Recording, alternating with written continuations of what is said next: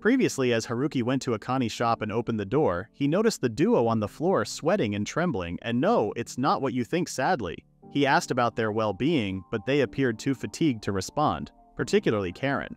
She also noticed that Haruki had gotten stronger. She was on the verge of divulging something about the 10th level of the garage dungeon, but Akane intervened. Haruki desired to witness it himself, so he ventured to the dungeon.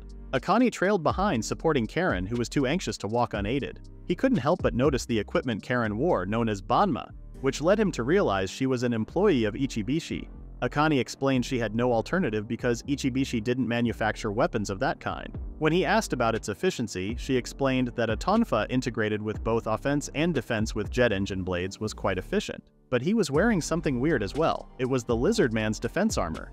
It had a considerable defense against slash attacks. Still, it was a cloth-type equipment, so he should be careful about blunt attacks. When she asked how he got it, he said that he was the only one who could equip it among the members who were there, so he got it.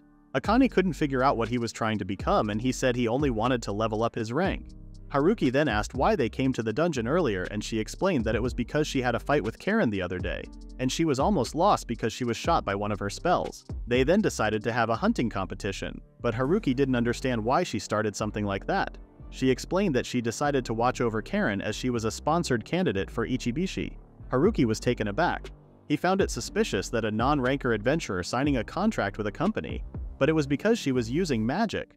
Haruki was counting on Akane as she would be taking care of Karen. He congratulated Karen even though it was frustrating for him. Karen was feeling sorry that she had to leave him when he helped her all this time. Haruki didn't mind that as an issue, and asked if there was any way she could help him, but she immediately refused. In his case, it was better to put his face on an ad balloon and send it far away.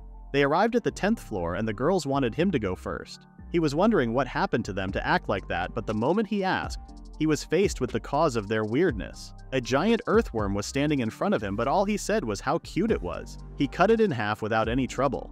Its skin was quite elastic. While he was killing it, Akane was about to get eaten by one of the worms, and he decided to save her.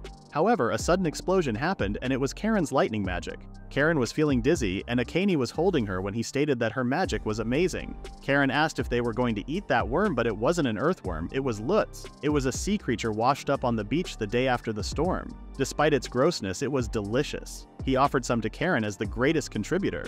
Akane wanted to try some too, but he asked her why she allowed her head to be chomped in the first place when she was so strong, but Akane did not like bugs. While they were arguing, Karen tried the Lutz, and it was so delicious that she teared up a little. Akane wanted to try it, but there was no food for the ones who didn't work. The next day they were at the dungeon, and Haruki asked if that was magic from yesterday's thunder, and she guessed it was. He asked how long she was able to use it. Ever since the divine protection appeared, it somehow felt like she could do it, as she said. He then wondered why she wanted to show Akane her magic, but she wanted to keep it a secret. He didn't insist on anything and checked the skill board, which was updated. He mentioned that he found out that increasing your divine protection would make you stronger, so asked if she wanted to test it. She thought about it for a second and wanted to leave it as it was. When he asked the reason, she said that she wanted to improve her level a little more by using her own power. It's important for her to know that she won't understand the true challenge of gaining significant power through her efforts unless she actively works towards growing stronger herself. If she becomes too complacent, she may struggle to put in the same level of effort in the future. She didn't need to explain herself more to him as he understood her. He wanted to be strong, and in the end, that feeling was empowering when driven into the corner or on the verge of failure. He decided that they would need to test that resolve of her right away. Karen wondered how he managed to cut the 1-meter wide boss with his dagger, and if it was a new skill, but it was just a normal attack. An example was bamboo splitting. Karen didn't seem to agree with him. Because of the power, weakness exploit that manifested due to divine protection, and she felt like he was not human anymore. Karen had a point, but he didn't really understand the basics of swordsmanship, and he must have been making useless movements without knowing it. Haruki was considering looking for a dojo, but she seemed worried that if he started going there, she would go solo dive again. Karen didn't think dojo would be any help to him, but before she could say anything, he scared her while saying there were a lot of things he could learn just by going to a dojo. Even when he wasn't training, he could just watch and steal some skills. Suddenly, he got an idea and went home. He started watching swordsmanship videos and practicing. Thanks to his imitation skills, he could finally see the movements. While practicing, he figured that the grip strength was the key. Also, just by increasing the range of the motion, speed was also increased. It was just a mere change, but it changed things a lot. However, he still had a long way to go. Those master swords had a flow, and if he followed that, He wouldn't need to use his unnecessary strength anymore. He adjusted his breathing and gave it another try. In the next scene, Haruki at the dungeon to practice on the monsters. He seemed to have a lot of improvements, but it wasn't enough since he's got that main character. He had no choice but to practice until he got used to it, so he killed them over and over again. He ended up hunting all night and felt like deja vu. There were two conditions that needed to be fulfilled for a skill to increase: acquiring experience and using the skills one wants to increase. On the contrary, if he doesn't want to level it up, that means he shouldn't do it a lot. He decided to do point distribution after he got some sleep, and in the end, he overslept. They were fighting with the 11th floor boss and they managed to beat it. They proceed to the 12th floor with lots of motivation. There was a meadow again on the 12th floor and the grass was yellow. He noticed that something was wrong with Ria. He had never seen her react like that, and he decided to expand the detection's range. He sensed something and immediately warned Karen. They started to get surrounded by thousands of rice grasshoppers. He wondered if Ria was upset because they were her natural enemy, but those rice grasshoppers tasted like shrimp, which he loved. They started to cut them, but there were just too many to handle. He decided to retreat, and Karen noticed something. They were fighting for something, and when Haruki noticed someone, he immediately decided to use all his strength to defeat that herd. Karen didn't understand the sudden change in his decision, so he explained that they were after the rice plants, which had larger grains and were very delicious. He was dedicated to saving the silver rice. Karen was looking at him with disappointment on her face. The day was over, and Karen was leaving his house, and she thanked him for the food. It had been a while since they had rice, so he got excited. Haruki asked if she needed him to drop her off at her hotel, but she was planning to hunt a little. He told her to not push herself too much, and she left. Karen was feeling down because he got stronger again. She believed their levels had gotten a little close, but it was certain for her that he would leave her behind. Since the raid, he had been leveling up really fast and grew more and more. She wanted to be of help to him, so she decided to do dungeon diving by herself that night, even though she knew it wasn't enough. She slapped herself really hard to not think negatively and focused on her goal of catching up to him. She was about to start defeating the monster and realized that Haruki was also there, practicing with his dagger. He noticed a baby centipede and decided to hunt it for now, but its head was too tough and it was so fast. He got excited since it could be some kind of rare species. He followed the centipede and was about to catch it, but Ria shot him. Ria told him to not bully him and stated that he wasn't a bad kid. Even if she said that, Haruki didn't seem to be listening to her. She held the centipede and said that she would take care of him. Haruki wondered if he was okay with it, and the centipede approved him. Even though he wasn't sure, he said that they would welcome him if he was willing to join them. He let him climb on his arm, and the baby centipede rubbed his head on him, which made him almost die from its cuteness. He checked his skill board and he seemed strong and had a high initial value, and he had skills that Haruki had never seen before. He then tried to find a name for him, but it was hard for him to find the right name. After so many failed name suggestions, the centipede seemed to like the name Esta, from Vesta, the goddess of hearth in Roman mythology. Once again, he stated that he was looking forward to working with Esta. Meanwhile, Akane was appreciating the weather. She then noticed a Death Eater on the roof of Haruki's house. Death Eater Bug was a monster that appeared in the middle of Shinjuku, and it was extremely quick, making it difficult to attack. If there was even one Death Eater insect in a herd of monsters, even veteran teams would be annihilated in no time. She tried to wake Haruki up to let him know that there was a bad news for it to be there. He explained that the Death Eater she was talking about was his friend Esta. It was a useful insect and was a pest control expert. It was also Ria's favorite. The reason for that is because rice grasshoppers, Ria's natural enemy, were its favorite food. Their interests aligned, he thought. Akane was speechless by his comfortable words. It was now time to show Esta to Karen. When she asked what happened, he explained that he recruited a new team member and he introduced her. Karen didn't seem to believe that thing would protect the house, and Haruki got defensive thinking she would think about wolves. The way Haruki got so defensive about his centipede showed that he actually wanted a wolf. Karen mentioned that whenever she took her eyes off him, he did something outrageous. They then went to the 14th floor of the dungeon. Haruki noticed that Karen's divine protection went up, which he claimed that it was because they beat the boss on the 13th floor, while also wondering if she was finally curious about the name of the god that protects her. He asked if it was time they reallocate her points, but she refused, and told him to leave it as it was as she still wanted to do her best. He didn't insist on that and warned her about the traps in the area. The fact that there was water on the floor meant that aquatic monsters would appear. He wondered if there would be fish and frogs. Suddenly something appeared, but it was just a slimy eel. But they looked a bit different compared to the ones he saw at the shop.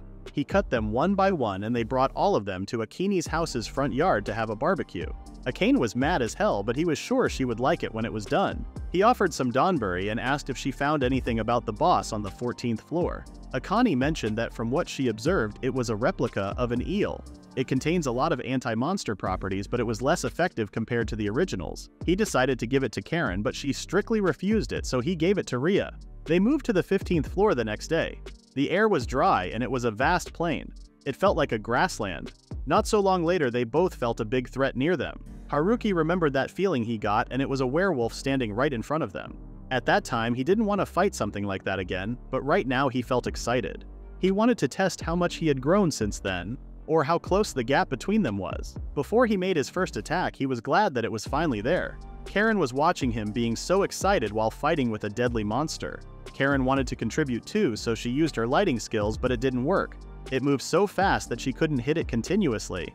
Haruki said that he would distract it and told her to calm down and hit it once again. Haruki focused and tried to look closely, match its movements, find a good point, and tell her the right time to start. Karen, Ria, and Haruki attacked it at the same time, and the wolf was dead. Haruki was amazed by Karen's good shot. They were so happy but couldn't celebrate it since level-up sickness hit them. He was glad that there were no other werewolves around. After they were feeling better, Haruki suggested fighting them near the gate as some noticed the fight, so a couple of them had started to move. They killed a bunch of wolves and Karen seemed to get used to it. They had gained a lot of experience, a lot of materials, and got some training too. The habits of individual werewolves, their attacks, temperament, and movements differed from each werewolf. While trying to cope with them, they felt like they were fighting different monsters every time. That sounded pretty fun to Karen, and Haruki agreed. 1 week later, they were at the dungeon, and suddenly, the dungeon started to glow, and it was the phenomena that occurred after the dungeon boss was subjugated. If that was the case, they were wondering who on earth could it be. They couldn't believe the boss died on its own. They wondered if there were any circumstances that may have resulted in the phenomenon, but that seemed impossible to Haruki. Something was coming towards them. It seemed like a person, and when it got closer, they saw the top ranker Shigure. They were confused because there was no way she could be there. Haruki called for her, but she disappeared and appeared right in front of him in less than a second. Apparently, she was looking for him and finally found him. She asked if he was rumored as a mask, and he didn't even know about that. When he asked Karen, she said that she saw a little bit of it on the internet. He asked Shigure what kind of rumor she heard, and she explained that someone who cleared the monster parade by himself on the upper floors of Chikaho and subdued the middle-class monster parade together with Kagemitsu. It was indeed Haruki. He felt extremely happy that a top ranker heard of him. She described someone who had a mask that floated in the air, carried a plant on his back, used a familiar tentacle, and repelled monster attacks with his scaly body, but that didn't sound like him, so he denied it. He hoped her to be wrong, but Karen said that the description fit him so well. While he was in a breakdown from the rumors he had heard, Shigure asked if he would indulge in a game with her for a while. In the next scene, they were trying to spot a place to fight. Karen was still shocked that he really agreed to fight with her. He couldn't refuse since she had come all the way here for him. However, she reminded him that fighting between fellow adventurers was prohibited, but it was fine since they would make it like a game. Also, to fight a top ranker like her was a once-in-a-lifetime opportunity. The sword was the famous Blood Sakura. Haruki found the sword so cool as its radiance and cutting style make one's heart fall into the dark side. Moreover, only professionals use katana. It shows the user's high skills from the way they handle it. Shigure stated that the name was randomly given by her teammate. However, she did not dislike it. Haruki seemed super excited and left the start signal to Ria. The fight wouldn't take long, but he would like to see Shigure's movements. Even if it was just a little, he wanted to copy it. Ria shot towards the sky to give the start sign, and Shigure was already at his throat before the stone Ria shot landed on the floor. He lost, and it wasn't even about copying anymore. She was on a whole other level that he couldn't even see anything. Shigure wanted to do it again and told him to get up. Even though he didn't notice, Haruki reacted to her first attack.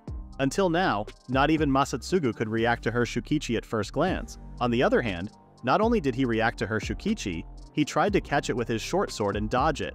If that sword had reached her the second he saw her strike, it would have been her who would have lost. That was why she wanted to confirm it herself. She told him to have a good match. Karen was watching them fighting, and the difference between their abilities was overwhelming and wondered when their game would be over. Shigure seemed to be getting tired too, and Haruki finally stopped her strike. She knew that Haruki was able to keep up with her movements. Haruki fell to the ground because he got so exhausted. Shigure had been studying the area of drawing one's sword, cutting down one's opponent, and sheathing the sword afterward since she was a child. She became an adventurer to improve her skills. She had been using heavy swords in order to freely improve her skills. The dungeon was the best place to strengthen her body and improve her physical ability. She quit the team, which was located in Chiba, and decided to go on a journey to gain more practical experience to reach the very heart of swords. During her journey, she overheard some rumors about the masked adventurer, the one who broke through the upper floor in Chikaho and the monster parade alone. She asked people to tell her more about that story. It piqued her interest. She wondered why there were rumors about him and why Masatsugu knew him. But after fighting with him over and over again, she understood the reason. She bowed to her while sweating and trembling in exhaustion and wanted to fight it again.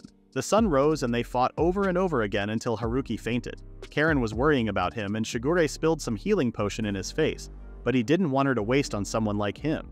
Shigure smiled, saying that although she hit him with the back of the sword, she could strike him too hard, so she wanted him to consider that as an apology. Haruki stated that he learned a lot from the game they had played and thanked her. She also thanked him as she had a lot of fun. Before she left, Haruki asked if she still couldn't get back to Tokyo and she approved him. Haruki wondered if she would also be participating in the Shinjuku recapture operation. After a few seconds of silence, Shigure asked what was that in a scary manner. They sat and Haruki explained to her the situation. She didn't know anything about that and felt embarrassed. He showed her the things on the net and told her that Masatsugu had rescued Bacon, and she may catch a train to Shinjuku to meet up with them. After thinking for a while, Shigure wanted to stick to her real plan and decided to go to Chikaho. She was sure that if Masatsugu was there, it would be fine. Haruki thought it would be better to have more people, but she didn't think there would be any need for her as Masatsugu was already an expert. Karen remembered that Shigure and Masatsugu had a practice match and Shigure had won, but Masatsugu was better when it came to clearing a dungeon floor while Shiura excels in fighting against other people. If those two work together, it would be possible to subjugate all monsters in Shinjuku rather than just recapturing them. Shigure left and left them wondering if she was okay. Akane came and made fun of him for getting thrashed by Shigure. Haruki asked what she was doing and she explained that she was preparing for winter and Kitoro was also there. She wanted to offer him something but he ignored her and they started to walk home to prepare dinner. Akane stopped him and apologized for provoking him. When he asked what she wanted, she said that she had a request for him. Her request was to collect thermal stones from Nakatsunai Dungeon. Haruki asked why didn't she ask the adventurers in that area. She said that she wanted to, but most of the adventurers were going to Shinjuku. Because of the operation to retake Shinjuku, the requests handled by intermediate adventurers were being delayed. She wasn't saying that retaking Shinjuku was a bad thing, but at the same time, they must also avoid the shortage of the thermal stones. Thermal stones were indispensable for armor crafting. If there were no adventurers collecting them, the makers couldn't manufacture armor, and adventurers all over the country would have a hard time exploring dungeons. Haruki accepted her request, and she needed 100 kilograms of thermal stones. Haruki asked Karen what she was planning and asked if she wanted to tag along, but Akane reminded her that she was focusing on leveling up, so she had to refuse his offer. They sent Haruki off, and Akane wanted to tag along as she leveled up. Karen thanked her. All Akane was planning was to make Karen stronger than Haruki. He realized how awesome she was. Karen wanted to ensure that she didn't get left behind, but Akane's repeated attacks by monsters hindered her progress. Meanwhile, Haruki was at the entrance of the Nakasatsunai dungeon. Despite the fact that there was a shortage of people, there were quite a few there. Since there were very few intermediate level ones, most of them were rookies. He wished good luck to one of them, but they seemed to be scared of him. The flower on his back and the centipede on his body weren't helping him either. The rumors about him were all over the net and people were talking about how they saw him and how he was really friendly even though he looked dangerous. Haruki reached the 10th floor in just 2 days, which means his pace was good. It was a shame that Esta's divine protection hadn't manifested yet. He guessed that it could be because the level of the dungeon was low. He asked if there was a specific skill Esta wanted and she wanted to get even tougher. They continued to explore the dungeon as the thermal stones should be around there. At the same time, Karen and Akane were at the dungeon, and Karen wondered if it was safe to leave the collection of the thermal stones to Haruki. She looked it up yesterday and found that it was difficult to collect if you were by yourself. Akane stated that it would be easy for Haruki. There were 2 reasons for that. Firstly, he had the magic bag that changes things completely, and the other reason was his good eyes. In his last fight with Shigure in the second half, Haruki got a good grasp of Shigure's movements, and it wasn't just that. It had been only a couple of months since he became an adventurer. It would be impossible to see through Shigure's first move like he did. Shigure became impatient after being seen through. Little by little, he imitated her movements, so it would be a piece of cake to distinguish stones with those eyes. It was a normal request where he went about collecting thermal stones and then placing them on the counter where the rest was handled by the clerk. Meanwhile, at the same time, he was being questioned by the police. The police told him to take off his mask, and when he did, he disappeared. They were looking at his card and he wanted to have it back, which scared them. They apologized for keeping him waiting and wished him good luck. Haruki teared up thinking they were worried about him. The clerk Akane mentioned before and the police who wished him good luck was talking about him. The police said that he was normal and it was foolish of him to get frightened when he took off his mask. It was also true that he disappeared when he took off his mask.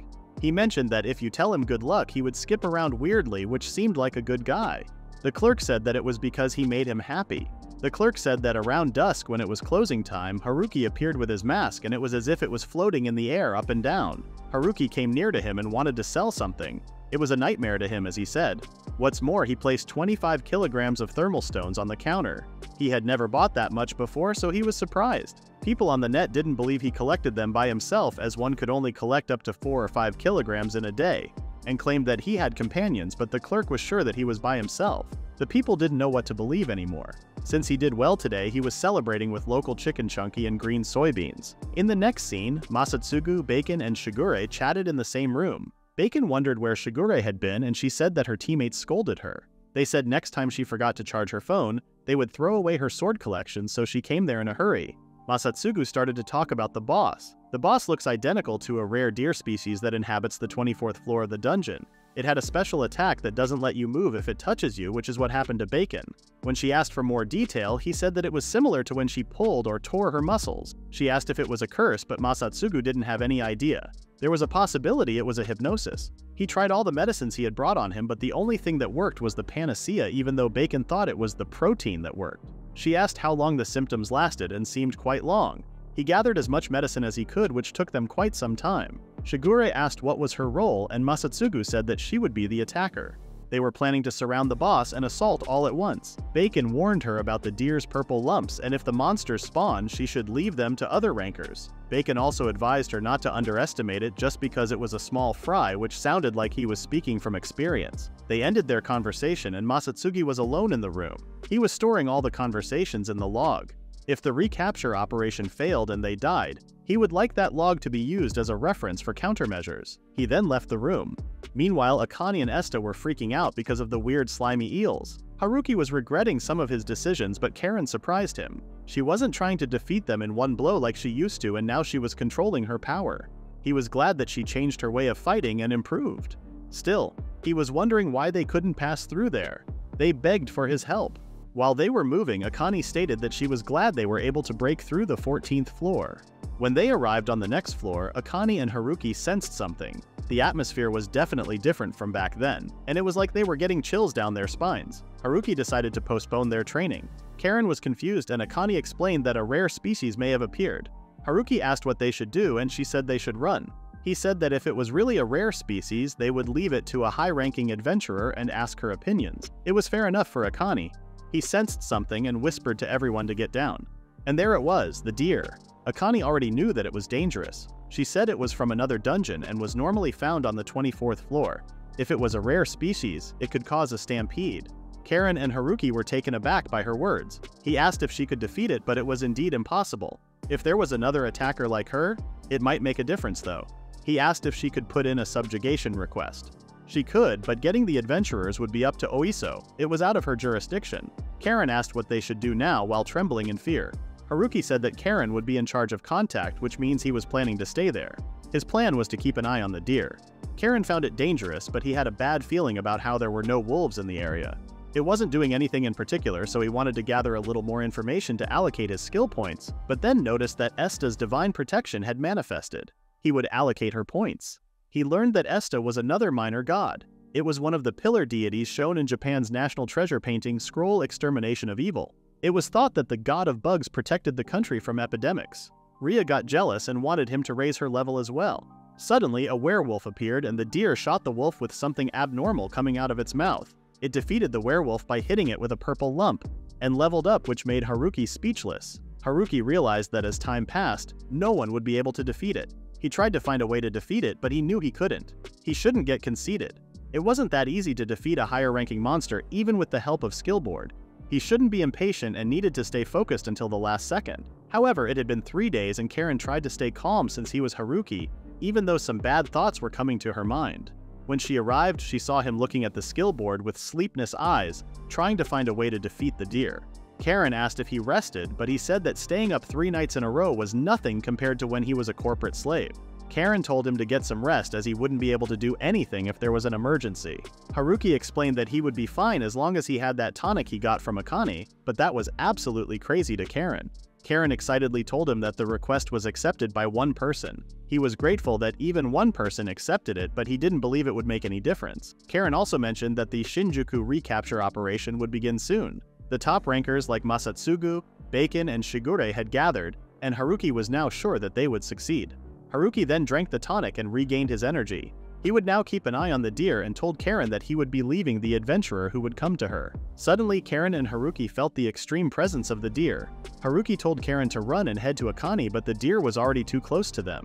It made that purple lump again and was about to hit Karen, but Haruki jumped to save her. The purple lump melted on his body. Haruki was lying there motionless. His body was melting and Karen couldn't do anything but feel guilty. The deer was still there to kill her. She didn't know what to do. The deer tried to shoot her and she barely dodged it. Karen knew that she couldn't fight it there or else Haruki would be in danger. She started to run opposite direction to drive the deer away. She felt extremely guilty for being weak. A few years ago, their school ended all of a sudden in the third period and her teacher didn't tell her anything. She was wondering what was that stinky smell just before she noticed a dog was tearing a man apart. She was so scared and couldn't even run away. Her parents came and her mother embraced her tightly while her father shielded himself. Her mother also let her go and sacrificed herself for Karen. The thought of that moment, her parents getting killed by a wolf, distracted her, and she fell to the ground. She didn't want to lose anyone anymore and also didn't want to lose the people around her. She was crying and seemed like she accepted her fate. She then heard a voice asking her if she was going to stop now. A man with a beard was talking to her, saying that even when it comes to taking a monster's life and saving someone's life, she hasn't even tried to risk anything. She realized that it was the noise she had been hearing lately. The man called her fake and she denied it. He asked what she was scared of and she said that she was losing those important to her because she was weak. The man then told her to prepare herself and give it her all while she was holding on to those feelings. He told her to risk her body and life if she still wanted power. She was indeed sure that she wanted to protect those who were important to her. He told her to take his hand and rebel against despair. She held his hand and their power became together. She used her real true power and defeated the deer with one attack. Defeating it caused Haruki to heal and wake up like nothing happened. He told her that it was pretty impressive and she really surprised her like he wasn't almost dead. She couldn't believe he was standing there when he was covered with the purple lump earlier. She seemed like she got mad at him, so he apologized, but she was actually relieved that he wasn't dead. He was surprised that she cared about him that much. He patted her head and thanked her. After she calmed down, she asked how she survived. Haruki said it was probably thanks to Esta. She had a skill called quarantine and she covered him so he was safe. Leaving that beside, he asked Karen if she needed time to concentrate when she released powerful magic. Karen said that she didn't shoot right away and explained that she heard a voice every time she went into the dungeon, and when she responded to that voice her magic was improved. Haruki checked her skill board and her divine power was at max. And it was Okikurumi. Okikurumi was a hero god who appeared in the Ainu mythology. He was also called an Ainu as a human-like god. Haruki mentioned that he fought for humankind and brought peace to the world. It was the perfect divine protection for an adventurer from Hokkaido. Haruki's divine power was from Egypt and he didn't know the reason. Suddenly they noticed that the deer was standing. It was surely resilient as it could still stand after that lightning attack. Karen dedicatedly told Haruki to allocate all her skill points to magic. She knew it was difficult to manipulate when magical power increases, but he must do it. Haruki was impressed that she was changed. She used to be nervous and scared of fighting, but now he could see her determination. He allocated all of it and they collectively started to attack the deer. Its hide was so hard that he couldn't even cut it. But with Karen's magical power, if he kept attacking, they would defeat it for sure. However, the deer released its lump and werewolves started to appear from the lump and their color was the same as that lump before. Haruki realized that the deer not only killed the werewolves, it also made them into its subordinates that it could control. They decided to break through and head toward the stairs. They were not weak, but there was also no end to the monsters, and it was getting worse. They kept fighting and were getting tired of it. Haruki got distracted and was about to get killed by one of the monsters, but unexpectedly, Kagemitsu came and saved him. Haruki was shocked that he was there and asked him why he had come. Kagemitsu said that he heard Haruki was in a bind so he came, which means that the only adventurer who accepted his request was him. Haruki got emotional that he came to save him while he was already cutting the monsters. He was amazed by Karen's power and asked Haruki what was her attack. He said that it was magic and said it was a confidential matter, so he needs to keep quiet about that. Kagemitsu also noticed the things on Haruki's body. He introduced Esta as their new companion while chopping off monsters. Kagemitsu wasn't sure he was needed. There was Karen's power was no joke, and the flower and the bug were also strong. More importantly, Haruki's speed and strength were nothing like before. The most troublesome was the deer. Its characteristics matched the deer that Masatsugu and the others were talking about on the bulletin board. It wasn't the time to think about the things he didn't know, so he tried to focus on beating the monsters. If Haruki and he combined their strength, then they would win for sure, he thought. Firstly, they would reduce the number of werewolves, and then the deer was alone, they would attack it. He told Haruki to leave that side to him, which he understood like he needed to fight with the boss. He got so hyped up by that idea, and with all his strength he decided to break through the path with all he had. He noticed the werewolves' weak points, and there was a path of light that connected them. The only thing he needed to do was to just stay on that path and kill them all. He was so focused that he was killing them one by one without any trouble. Karen noticed him and how he was rushing in by himself. She wanted to help him and recalled a memory of Akane telling him that her role was to control the area from behind and she needed to be able to get a good shot from a long distance. She didn't have any experience yet, but she believed in her strength and focused on the power she was given by the human god. Kagamitsu was watching her, impressed. She successfully killed a large number of werewolves in one attack. Haruki and Kagamitsu were amazed by her power. The boss's way was now free, and Haruki made a close attack. Haruki gave him a chance to make another attack. Ria, Esta, and Haruki all made an attack and injured the deer. After fighting with it for a while, he managed to stab it from its deadly point. The deer's corpse fell to the ground and Haruki fainted from being exhausted. Meanwhile, Akane was wondering about them. In case something happened, she was prepared to move. Since she saw Kagamitsu entering the dungeon, she was almost sure they would be fine. She entered the dungeon with a big entrance, but when she saw their miserable situation, she started to cry her eyes out thinking it was her fault. Kagamitsu tried to comfort her by saying everyone was alive, but she wasn't listening. Akane was crying and said that she was going to come in a cool way and do them all a favor. She didn't understand why things turned out this way. She was not a contractor for dismantling these. Meanwhile, Akane sighed and saw the monster that she was fighting increase again. She didn't like the situation. Kagamitsu said to Karen that why did she even come there and said to her he appreciated her help and added that he was fine now. After that, he wanted Karen to go help Akane. Haruki said to Kagamitsu that he had something to talk about with him. Karen left to help Akane. Then Haruki wanted Kagamitsu to know that he appreciated his help. Kagamitsu said to Haruki that he helped during the Chikano incident, so it was all fine. All of a sudden, Kagamitsu shouted to Haruki why he rushed towards the boss by himself. Haruki hesitated about what to say and he added that he left that side to him. Kagamitsu got angry and told Haruki that he would not have let Haruki do such a dangerous thing. Haruki was kind of amazed. Then Kagamitsu said to him that if they had continued to reduce the number of werewolves in that manner, even without any suicidal attacks, they could have easily won. Kagamitsu got angry, he squeezed Haruki's cheek and warned Haruki not to give him any kind of reaction. Haruki said to Kagamitsu that they still won. Kagamitsu realized that Haruki was right.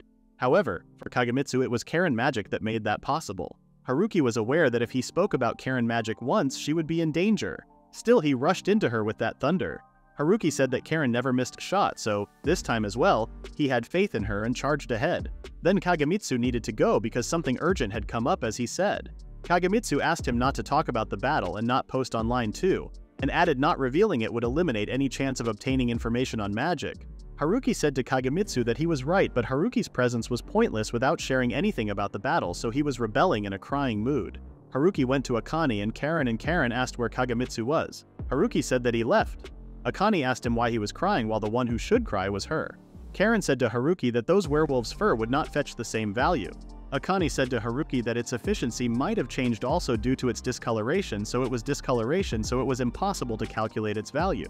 Karen said to Haruki that she could buy them, but the fair price might be lower. It would be a heavy loss for them, and there was also Kagamitsu's reward and the dismantling cost to be paid to Akane, and they had hunted so many, so they would manage somehow. Then Akane said to them that she would leave it to a detailed evaluation. Then Akane found part of the werewolf and said to Haruki that it was firm and durable and that it was difficult to find since it was superior to werewolves. Then Akane said to Haruki that the horns could not be good and durable for weapon processing. Akane cut off the werewolf's horns with her knife. Karen was surprised and asked Akane why she did that. Akane said to Haruki that when the werewolf was defeated it probably changed form and nature. Haruki thought it could be a good weapon and cried immediately. Haruki smelled the horn and found the horn smell spicy, and he said to Akane and Karen that for the first time in a few years, they would be able to eat that. Meanwhile, Kagamitsu entered a secret room named the Hero and the Wind Room. Masatsugu was there and found it unusual to see him and greeted him. He asked Kagamitsu if something was up for Kagamitsu to call him out of the blue in that manner. Kagamitsu said to Masatsugu that it concerned Shinjuku's Operation Stampede. Kagamitsu continued to talk to Masatsugu and told him that the operation was successful. However, he could not find the boss. Masatsugu said to Kagemitsu that the boss only had left his minions, discolored monsters, behind. Kagemitsu seemed anxious about that situation and told Masatsugu he had some ideas about the floor boss. Masatsugu asked him to explain in detail. Kagemitsu started to explain to Masatsugu that the missing deer had appeared in the garage dungeon in Hokkaido, and Haruki's team, and he had teamed up to defeat it. The material of the werewolves that turned purple would arrive at Ichibishi's head office for detailed appraisal to confirm it. Then Kagemitsu asked Masatsugu if he was doubting his words. Masatsugu knew that it was about the dungeons, so nothing would surprise him at that point. Masatsugu continued to speak and told him that the sky was the same by meaning the sky looked the same in all of the dungeons. Kagemitsu suggested that maybe all of the dungeons are connected to each other. Masatsugu seemed to like that idea and assimilated dungeons to the occult and said that there was no proof, but there was also no basis for denying it. They did not know anything about dungeons, but if it was the same boss, then it was good news. They needed to handle this information properly, otherwise they were going to cause a lot of chaos. Masatsugu said that would take the credit away from him and his companions. Kagemitsu said that knowing there were monsters out there that could move freely between dungeons, he did not think any adventurer would mind it. Masatsugu supposed that it was also true. Kagemitsu said that he wanted to give Haruki's team something from him. It was unfortunate that there was nothing for him despite the fact that he also subdued the boss of Shinjuku. Masatsugu said that he understood and he would think about it. Besides, Masatsugu got curious about the guy who defeated the boss. Kagemitsu told Masatsugu that he had also met Haruki in Chikaho before, but Masatsugu didn't completely remember him. Kagemitsu told Masatsugu that he knew a mask-wearing guy who wielded a dagger, and Masatsugu finally remembered him. He found Haruki's growth rate was beyond expectations. He was a threat.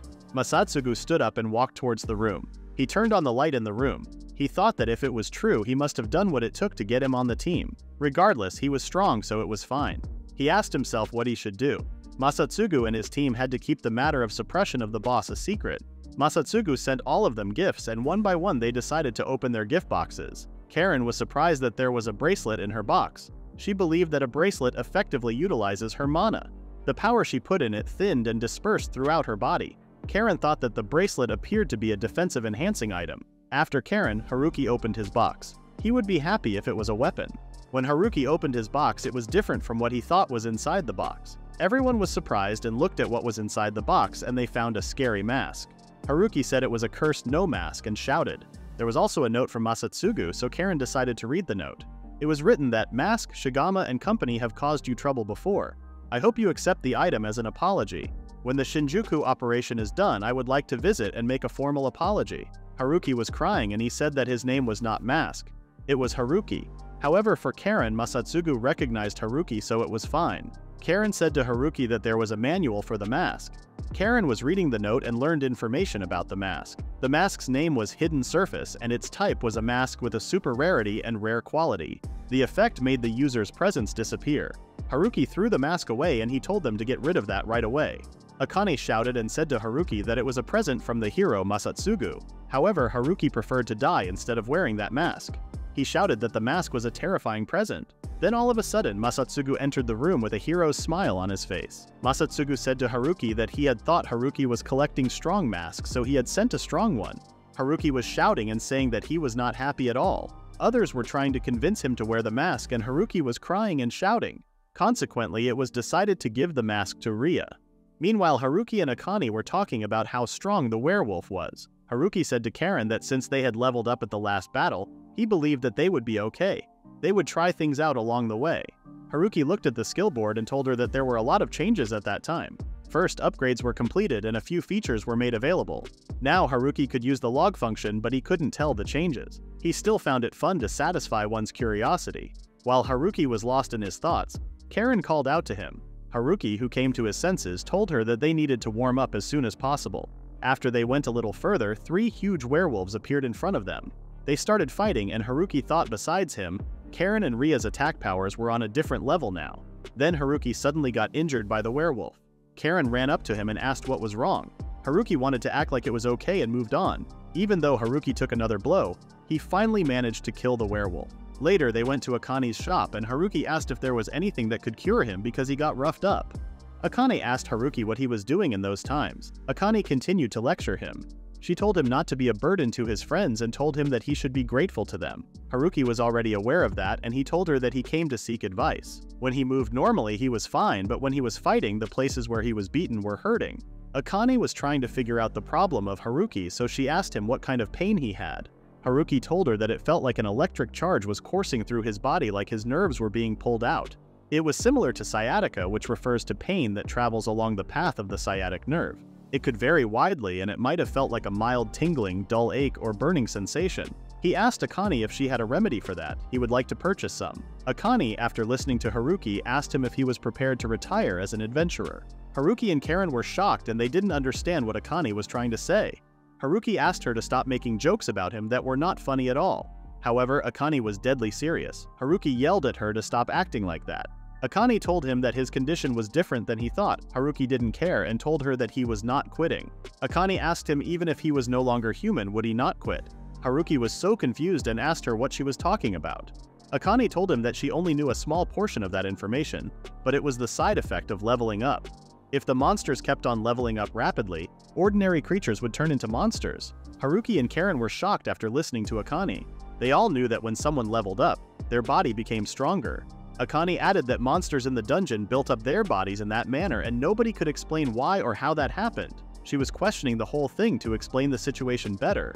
What happened afterward when their body kept getting stronger after defeating numerous monsters? Experiments on animals demonstrated that the body had evolved. Ordinary animals had become monsters. In other words, it was very likely that the change in Haruki's body was the same phenomenon those animals experienced, as Akane said. That was why his body hurt. Haruki was struggling to understand the fact that he was turning into a monster. Karen and him were upset about the situation. As Akane said before, she recommended Haruki to retire now. That was the best way to avoid becoming a monster. Haruki asked if there was someone else who experienced the same symptoms as him. Akane said there were a few. Most were someone like him who leveled up quickly. Haruki was trying to find a remedy, so asked Akane if there really was no specific medicine for that. However, sadly, as Akane said, there was none since it was not an injury or illness. Therefore, they all tried to accept that there was no cure. Akane asked about Haruki's decision. Haruki said that he wanted to continue being an adventurer. Akane asked him if it was just a facade. On top of being unable to fight due to severe pain, Haruki would eventually become a monster. He could hurt his companies or Karen, as Akane said, and asked Haruki again if he still intended to continue. Akane thought he was a fool, but not to such an extent. She said that she knew what he felt and she had some unreliable info. Haruki asked immediately if she knew something. She opened a map and showed him a place. Akane told him there was a hot spring called Kamui Hot Spring in Asahikawa City. She heard that a hot spring gushed out from the dungeon there. There were claims that soaking yourself in such a hot spring might have prevented Haruki from becoming a monster. She didn't know if hot water would dissipate the energy that wasn't absorbed into your body or something. Haruki suddenly stood up and thanked Akane excitedly for telling him that information. Akane said that it was just a possibility, so he shouldn't have expected too much. Haruki decided to strike the iron while it was hot, so he went to get ready. Karen also decided to go with Haruki. She said that maybe she was turning into a monster too. However, Haruki didn't find that idea possible because Karen didn't have growth acceleration. Karen added that if she left him by himself, he might have soaked in the heat for a long time. Who was going to look out for him in that kind of a situation? However, Haruki knew that he had to soak longer so he could heal quickly. If that was not, maybe he would drink the water or something to heal quickly. Akane told Karen to keep an eye on him, and Karen knew that she would. Later on, they arrived at the hot spring. Karen couldn't help but think what a beautiful place it was. Haruki reminded her why they came there, and they went inside. The receptionist men couldn't notice his presence and asked Karen if she wanted a room for one person. Haruki felt bad but tried to not lose his motivation. He got prepared and went to the hot spring. He was amazed that pain and motor dysfunction could be cured there. The hot spring felt like something was melting out of his mind or body. He wanted to focus on the treatment and tried to taste the water, but it didn't feel like it was working. He tried to massage it, then noticed Esta was also there. Esta thought it would be dangerous if he was left alone, so she wanted to keep an eye on him. And he realized that Akane and Karen could be sent to Esta. At the dinner, he talked about it to Karen, but she still insisted on keeping an eye on him. While they were eating, she asked if the hot spring seemed to work. He stated that it was good and the pain seemed to be easing for him. Karen was relieved and told him to not rush it and to heal properly. However, Haruki didn't want his body to get used to that and wondered if it would be okay to try mastering the maintenance of weapons at the same time. Meanwhile, Karen was happy that they could continue on adventuring once more after Haruki was fully recovered. After finishing their dinner, they noticed a poster on the wall announcing the start of the Asahikawa Dungeon Stampede Extermination Campaign. A man approached them and asked if they were also taking part. He explained that there had been a stampede in Kamui Kotan's dungeon, and although it had subsided, their defense troops were still insufficient. Due to its unique topography, Kamui Kotan was considered an unexplored area after the stampede.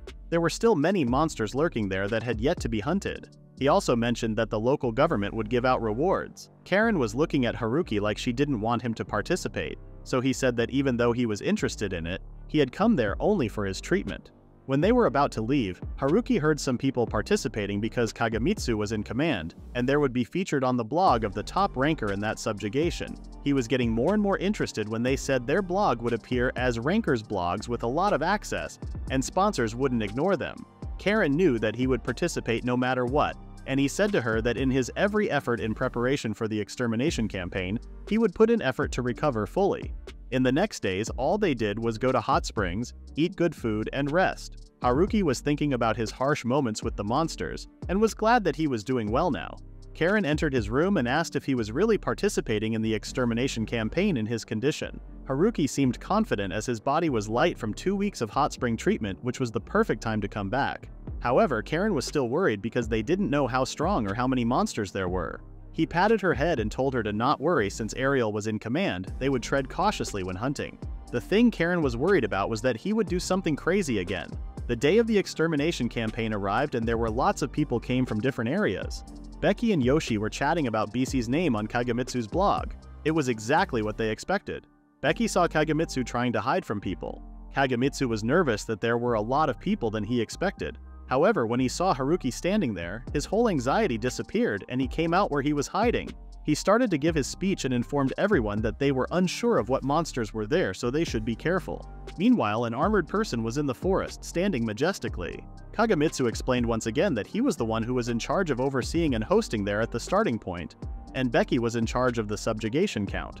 Their hunting grounds were the cast forests of Kamakotan, and they would corner the monsters into a 2-kilometer radius. Yoshi, Dora, Neko, and Van were keeping an eye on the monsters to prevent them from straying too far from the area. Simultaneously, they were all keeping an eye on them to prevent cheating. There were 3 rules. First, they should avoid interfering or stealing from other persons or teams. Second, they need to keep the monsters from leaving the area. Last but not least, they should not be using any magic bags or magic items. They need to follow those 3 rules. Additionally, they would receive 1 point for themselves as well as the team they were part of each time they defeated a monster. Prizes were offered to the top 3 teams and players. The time limit was until evening, so they got started right away. Haruki was amazed by the effects of the hot spring because his body felt so light. He got his first catch in a second and continued to move. Karen and others were consistently hunting without him instructing them as well. Karen didn't seem to like the combination Haruki came up with, but bear with it. Suddenly, Ria got too excited and she warned them if they get too hyped up, others might mistake them for something else, even though she was wearing a mask to conceal her presence. However, Karen felt like she was mocking her as the mask was too funny looking. A big brown bear monster appeared in the bushes. She couldn't use her magic and wasn't sure if she could really do it, but she had to try, even though she didn't know if it would work. She hit the bear with all her power and the bear was defeated. A girl named Dora came and congratulated her for defeating the bear and explained that it was a prey that gave her a special point.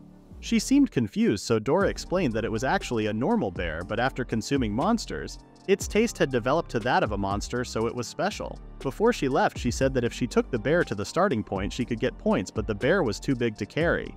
Karen wondered if it was going well for Haruki, and he was thinking about what to explore and saw a salmon monster which seemed quite tasty to him. When he was about to catch it, the salmon fish stopped him and said that she was the best salmon princess and her name was Chep, a mermaid and a spirit. Since it was still a monster, he caught her. She screamed for him to listen to her, and it was the first time he had ever seen a monster pleading for its life, so it seemed worth listening. The fish asked if he was familiar with Kamui Rock and stated that she had to go to Kamui Rock no matter what. The reason for that was because she was the best salmon princess. Haruki didn't understand what was going on there. He started to think about if Kagamitsu and the others had chased the monster to Kamui Rock, and it seemed like an exhilarating. In addition to getting subjugation points, he would also get food ingredients, so he decided to go to Kamui Rock. Reaching the rock would take some time, so he decided to climb. The fish was impressed by his skills. He took a quick breath from climbing and noticed that it was huge, but there wasn't any salmon clan there. The fish thought she was going to die before she was done with her business there.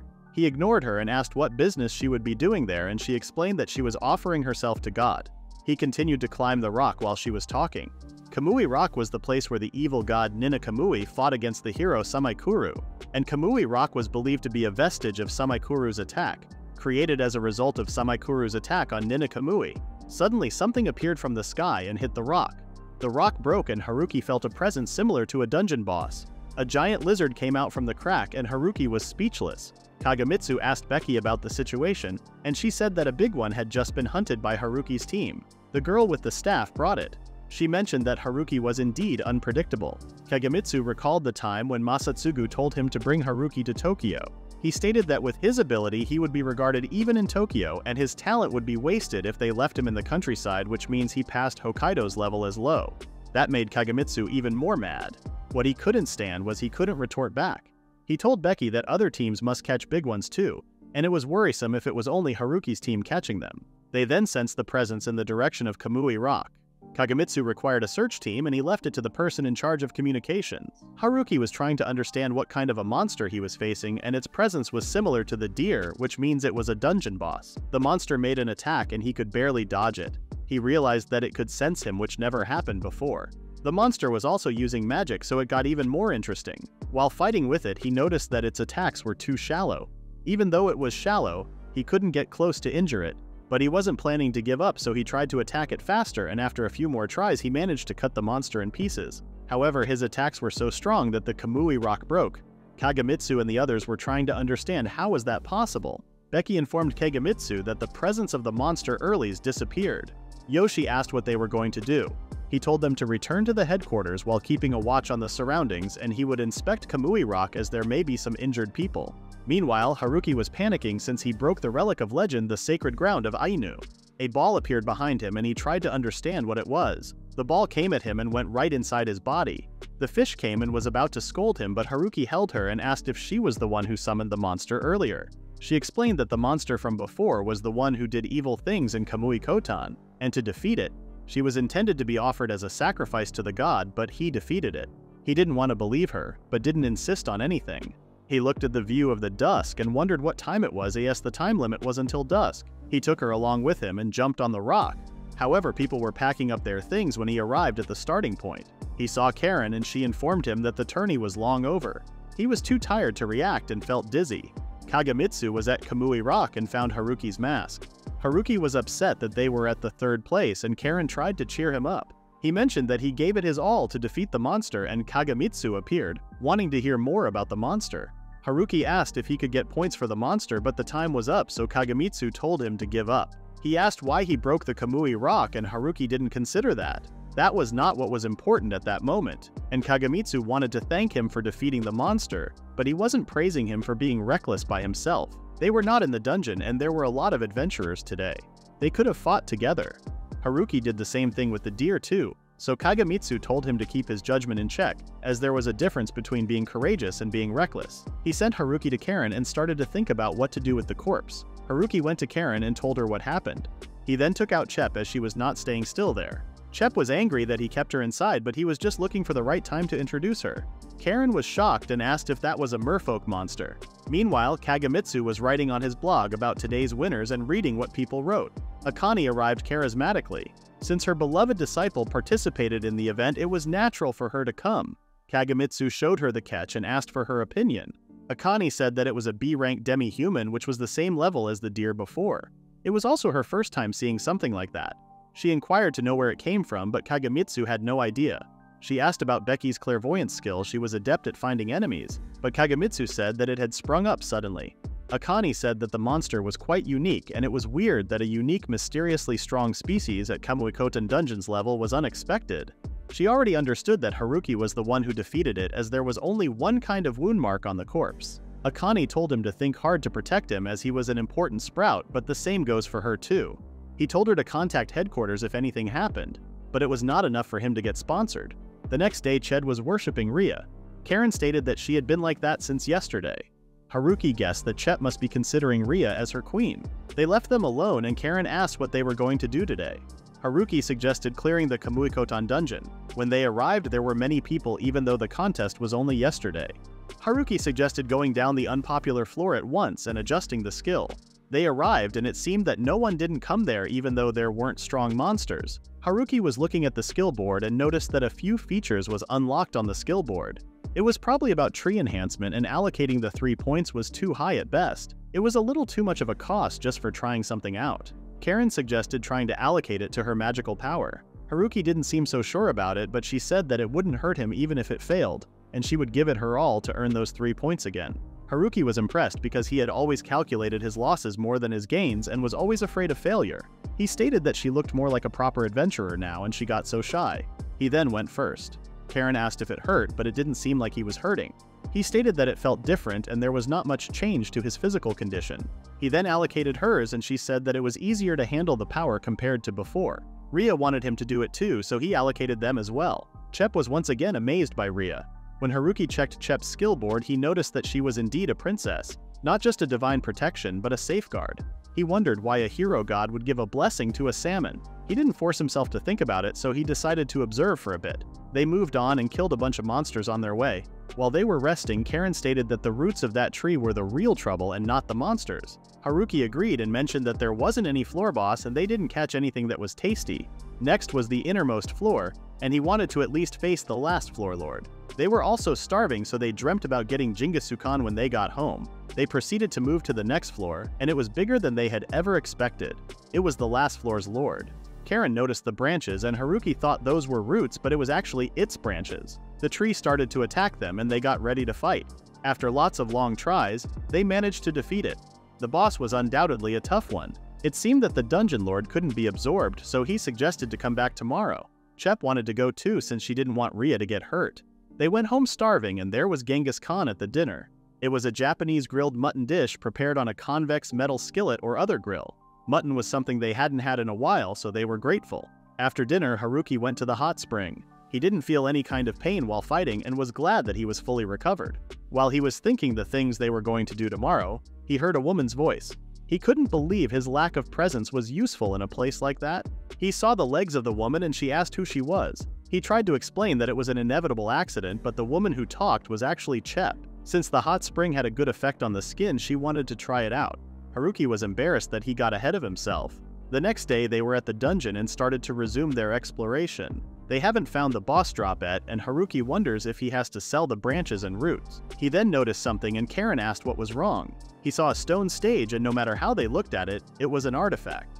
He explained what it was to Karen and mentioned that he had rarely seen something like that in a dungeon. Suddenly the part he was touching started to become darker, and they couldn't understand anything. When he checked the skill board, it said that he had succeeded in subjugating the giant dark tree. 3 skill points are obtained for the first subjugation of a dungeon lord. He mentioned that the stone stage was a dungeon core which was believed to be a mass of energy that sustained the dungeon. Karen remembered that the articles said it was like a jewel, but no one had ever seen the real thing. He wondered if it was too plain to be noticed. Karen asked if it was really possible. Nothing happened when Karen touched it, but when Haruki touched it, the skill board told him the absorbed energy from the dungeon core. They noticed that it only reacted to him. Haruki wondered if that meant he could get rid of the dungeons all over the world. He mentioned the thing that the skill board said to him. If he continued to absorb it until it withers, he could manage it. Karen said that if he absorbed it, it would affect his body. However, he said that it was unnecessary to make dungeons disappear. He wanted to protect his hometown. He was just one person and there was a limit to what he could save, but he wanted to try everything he could. After thinking for a while, Karen put her hand on the stage even though she knew she couldn't help. He told her to run with all her strength if the dungeon collapsed. He absorbed all the core's energy and the core was temporarily inactive. And it was said on the skill board that the next dungeon outbreak had been delayed. Karen wondered the situation and he explained that the dungeon wouldn't collapse, but the core's energy had been absorbed by the skill board. Besides, the core seemed to be somewhat related to dungeon breaks. According to the skill board's log, he was able to delay its next dungeon break. Karen wondered if he was implying that going forward he would have to keep absorbing the core's energy. Even Haruki thought that it would be too much for a single person to handle. He couldn't believe he had control over the dungeon breaks. He got anxious that people would use him if they found out and he would be taken away as a dungeon pig. Karen asked if there were no other logs on the skill board. An item enhancement came out and it seemed like a good thing. He wondered if it was on the ground and if it perceived objects within range. Items above a certain level could not be enhanced, so he tried with the potato stone. However, he couldn't even see any difference. He told Rhea to shoot the stone at the giant tree, and when she did, it created a huge explosion and damaged that awfully sturdy trunk. Karen asked what he was doing this time, and he said that he learned how to enhance items, so he was testing them. He could buy any ready-made products. He didn't have any excuses if he got caught. He tried on his mask and asked Karen if his presence increased as he allocated 2,000 points to enhance his mask. But unfortunately, there wasn't any difference in his presence. Karen tried to cheer him up by saying there might be the possibility that its performance had increased like a defense power. Haruki said that their whole body was covered with faint light, including Ria and Chep, but compared to Karen it was weaker. She said it would be because of her magic as its source. Haruki wondered if she always saw that, and she approved him. Haruki got hyped up thinking one day he would be able to use a magic sword. Suddenly a magic circle appeared on the stone stage and a door appeared. They decided to open it as there might be a reward for the boss. There were steep stairs and they climbed it one by one. At the end of the stairs they arrived at Kamui Kotan's forest. Haruki was upset that there wasn't an award. Chep asked for help and she didn't seem very well. When he was about to help her, she turned into an armored soldier. The dungeon's will created spirits that sought out qualified individuals and led them to the trials as challengers. These spirits were summoned as needed and disappeared like bubbles once their task was complete. Chep herself was one such spirit created by the dungeon's will. However, like a god's prank, she had an ego. While she was at the sea, she was Haruki and thought he was a human with unprecedented strength, the designated one. However, he was rude and weird and mistook her as a monster. Karen also didn't seem like the destinated one. She only liked Ria and she had fun. She wanted to stay with them longer and longer. Haruki was trying to understand what it was. They both noticed that the monster's body had layers of magical power that were incomparable to anything they had encountered before. However, there was no sign of murder intent or movement. They lacked information, so he decided to return before it moved. He told Chep that they were leaving, but then another magic circle appeared and the monster's sword came. The monster made a sudden attack that he couldn't even see, but fortunately his reflexes were stronger. Ria and Esta attacked it, but the monster was too strong for them to handle. Haruki also attacked it with almost all his power, but it was helpless. Even Ria's upgraded potato stones couldn't get through. Unlike the other monsters, this one was different, and it indeed came to crush them. Karen said that while she was distracting the monster with her lightning power, they should retreat. However, Haruki's body collapsed and he noticed that he wasn't fully recovered. Karen was having a hard time fighting with the monster and she fainted at some point. Haruki was desperately trying to move his body to save Karen and the others, but he couldn't. The monster was about to crush his head when Esta shielded herself to save him. Ria also helped, but it was pointless. His body wasn't moving and this one was on a different level. He expressed his frustration and discontent with his unfortunate circumstances by cursing. Haruki didn't want to lose and save everyone around him, so he pulled himself together and used his last strengths to dodge the monster's attacks. He was lucky enough to get out of the way in time, but now they had to think about something that would help him. He wondered if that was also part of the dungeon. Long ago, an evil god had arrived at Kamui Kotan and he had sunk the Inus, who went both up and down the stream of the river. In order to subdue the evil god, Samaikuru took a stand. Samtashkuru and the Inus, who resided in Kamui Kotan, along with other spirits, joined forces to defeat the evil god that had threatened that place. Since then, the Ainu started to offer them the best salmon they could fish out of the river to thank the gods. That was the legend of Kamui Kotan. Haruki now understood that it was a derivative quest. The battle in Kamui Rock wasn't over. The site where the fierce battle between Samaikuru and the evil god once took place. Chep was an offering to God and she was meant to control the progress of that request. If the Black Knight was a proxy of the evil god, they were Samaikuru's. He checked the skill board and he was right. That was in the dungeon. The monster attacked him again and since he wasn't fully recovered, he fell on the ground. He couldn't move the way he wanted and he was the only one who left, which means he can't fall there. The monster was making attacks on attacks and he was barely getting away. He asked Ria if she was okay, and even though she didn't seem like it, she didn't say anything. Esta's body was cracked and she was still acting like she could help. Haruki, Ria, and Esta used their last powers to defeat the monster, but it was so tough that it didn't affect him at all. When the Black Knight attacked him with his sword again, Esta saved Haruki. He told her to not overdo it as she was his important friend. Haruki was trying to come up with ideas to defeat their opponent. He eventually had an idea and instructed Ria to aim for the opponent's body while he would attack his head. Haruki had noticed that their opponent had been responding more to Ria's attacks with a potato than to his actual attacks. During their fight, Haruki instructed Ria to attack the opponent's head with full force. Haruki then used his speed to distract their opponent while Ria was in the middle of the intensive attack. The attacks did not work at first, but when they attacked together simultaneously, it seemed that they were able to damage their opponent. However, Haruki and Ria's strengths had limits and they were getting weaker. Karen appeared and joined the fight, injuring their opponent as payback.